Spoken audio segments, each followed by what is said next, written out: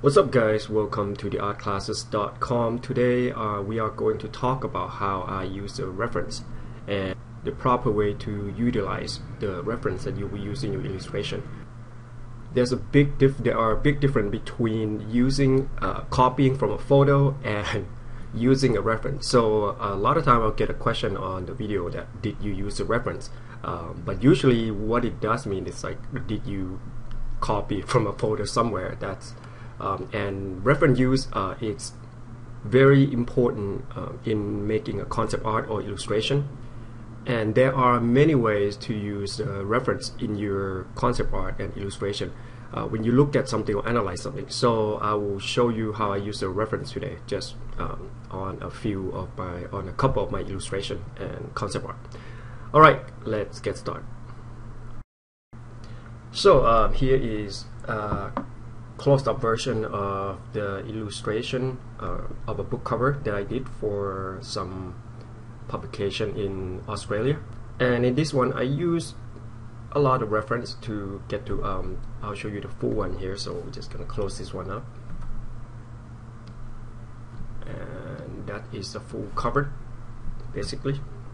And if you zoom in, you see the size for the book cover is probably gonna be about that big, but I usually paint about 2 to 3 times bigger. And if you zoom in, you see a bunch of like brush stroke, like here you see all this craziness in here, pretty chaotic, but you zoom out, it will look clean and okay. So first I'm going to show you this one and how I get to this point. So basically you see a lot of my speed painting, this is basically one of them, and most of my speed painting are basically comps.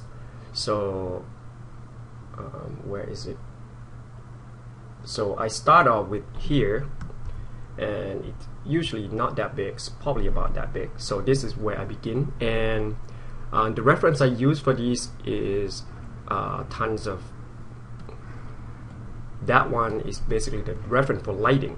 So there are many ways to use a reference. Like you could find one photo and have using the lighting as a reference, so that if you notice, even though it doesn't look anything like this one, but if you notice the lighting, they are basically the same.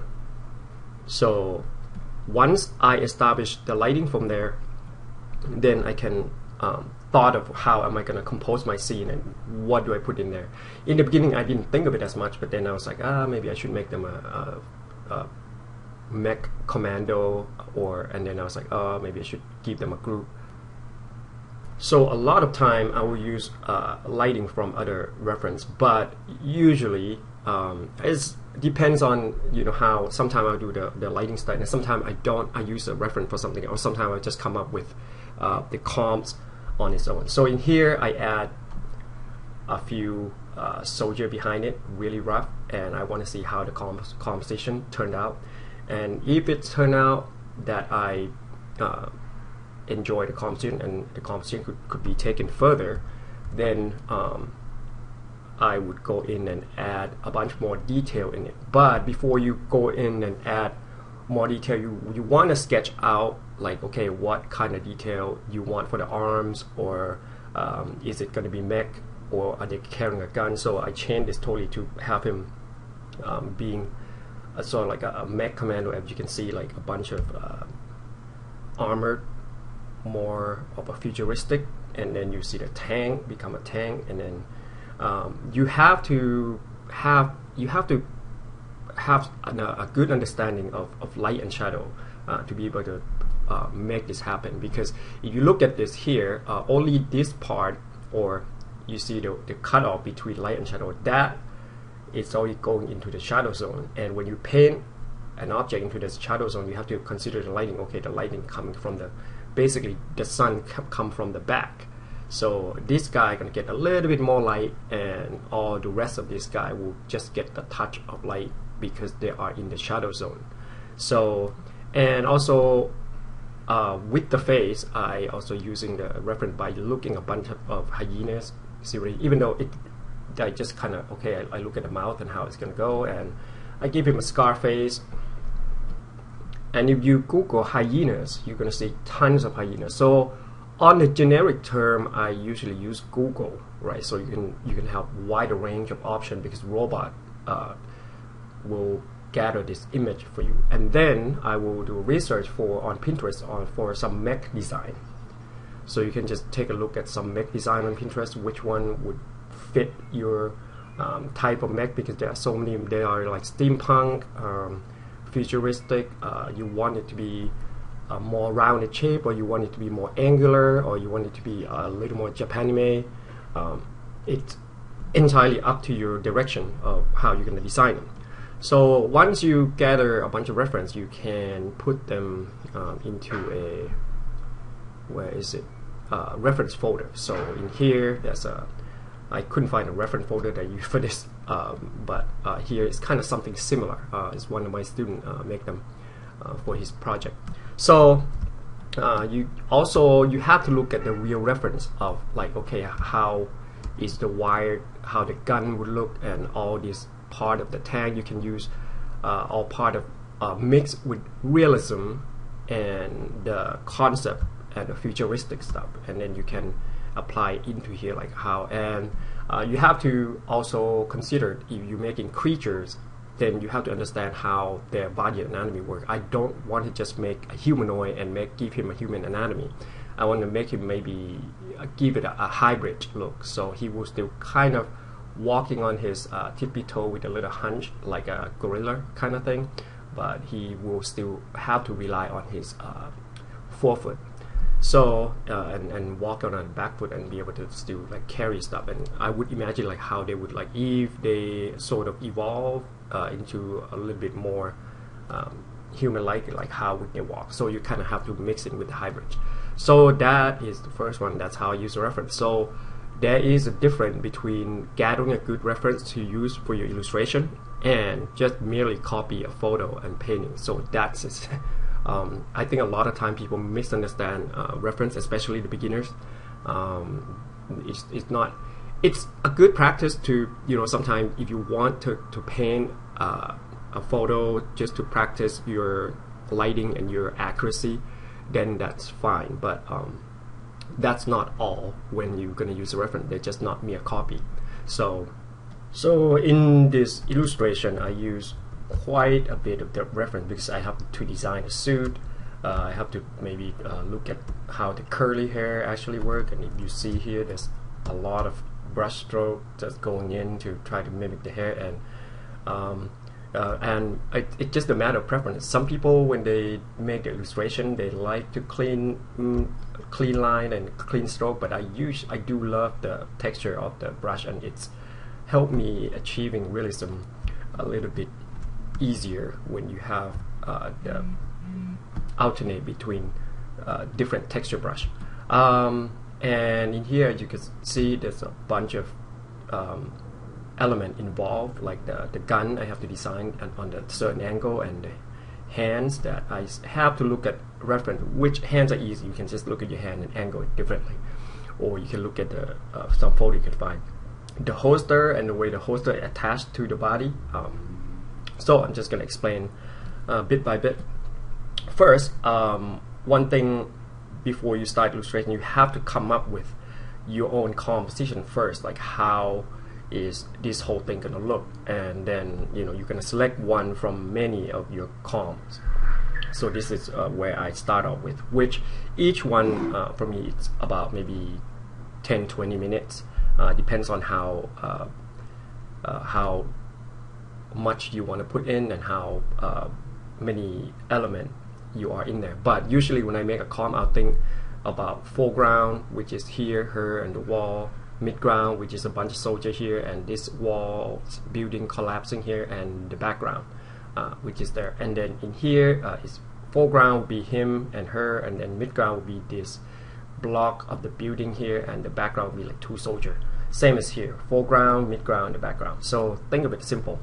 And the reference that I use, these are just part of it, right? So you have to look or searching for like the hair, for instance. I have to kind of know what curly hair look like and how do I want the curl to look, and so I look at a different curly hair, and then I just kind of try to mimic the shape of the hair and how the texture of it, and apply it to my illustration right here. So there is one, and then when the face is angled up, so I have used this tool for the reference on how am I going to angle up the face, but it's you can flip it, so you have if you flip it, you can see it a bit more that it looks pretty similar to these two. So right, and I'm going to flip it back now, and then the design, I kind of look at some reference from here to kind of get the the idea or the direction that you would go, not necessarily like taking it from there, because every time you see some good design, you kind of like, oh, that's cool, and then I also add a bunch of character reference here, either from the real life costume or the concept design, and trying to apply whatever element, like you see a bunch of these are really cool design stuff, like straps, how did he put the holster on, and what is the armor making, and all these. But this is a little more bulkier version, but I want my character to sort of be a little more streamlined, but with a bit more armor than these two. And then all the goons here are basically more of the bulky design that I have. And you see the holster, basically I kind of take it, you have to look at the real reference of the holster, like how they actually look, right? So you can properly add them to there, and how you get the holster onto the belt or the chest or the legs, many different versions. So you have like that strap, these straps, and maybe some other thing like this shotgun ammo, which she doesn't have any shotgun there, but maybe it's laying around the ground somewhere. And then the gun design, so you kind of have to look, and then hands, how the hands are holding the gun, even though it's on a different angle here, but sometimes you have to use your imagination, like how it's gonna hold up, or how perspective gonna get involved in there. So anyways, yeah, so basically the key points are, you have to understand the composition first. Second, you have to know the lighting. Lighting are really important. The better you understand the lighting, the better your illustration gonna turn out. And the good use of reference, like you have to take a lot of element from anywhere you could find some inspiration, concept art, some realism, because if I just kind of guess or assume what curly hair look like, then I wouldn't be able to make it look so realistic as or look as real, as curly as I want to. So yeah, anyways, so yeah, thank you for watching the video, and I hope you learned something from this. And if you want to take the class with me, you can go click on the right corner, and there's going to be a link to the group class or one-on-one mentorship. Or if you want easy access, you can just go download the premium tutorial. They're like a few bucks, and it's usually 2 hours or more long. You can just download that on my website, or you can just go to my playlist on YouTube. They are free, so you don't have to like pay anything. But the premium tutorial are longer, and they are better explained, and I show you from the beginning to the end. But yeah, this is basically one of the questions that you guys asked me, how to use reference, and I don't think I've done the video on this yet, so this is a pretty good idea. So if you have any question, please post them down below, and I'm going to try to make like a short video tutorial to keep up with your question that you ask. But there'll be more long form video coming also, and usually I will upload the tutorial video on Thursday, and I am going to upload the QA usually on the weekends.